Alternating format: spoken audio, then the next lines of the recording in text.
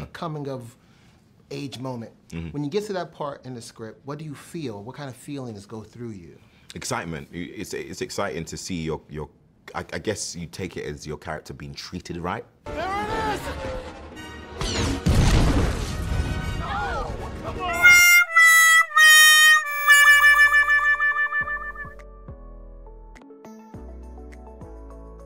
It's such a big deal. Such a big deal. You know what?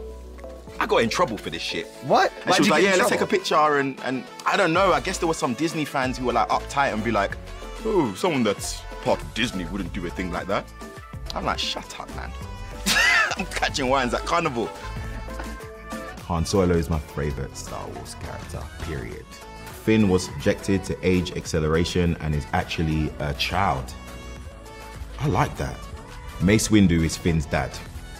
He better be. Rey hatched from an egg. To be honest, the way Daisy's head is shaped, I believe it. I believe it.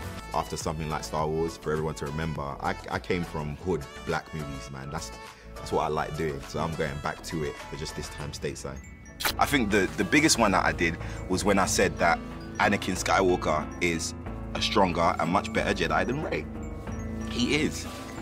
And I think actually the fans kind of galvanized behind you. Yeah, I mean, well, you know, but there were some fans that were just like, oh, no, that's not true, but no, you're lying. Anakin's the G.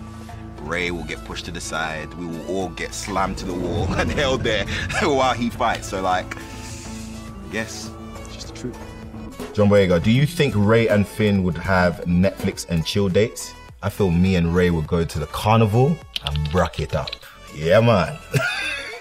What do stormtroopers or clone troopers see through their helmets? Absolutely nothing. That's why they can't shoot straight. I'm the one that figured it out. If I take off my helmet, then I can shoot straight. The only stormtrooper to do it. What was your reaction to the end of the movie? But don't use words, okay? I'm gonna count you in and do it all at the same time. Ready? How does it end? 3, 2, 1.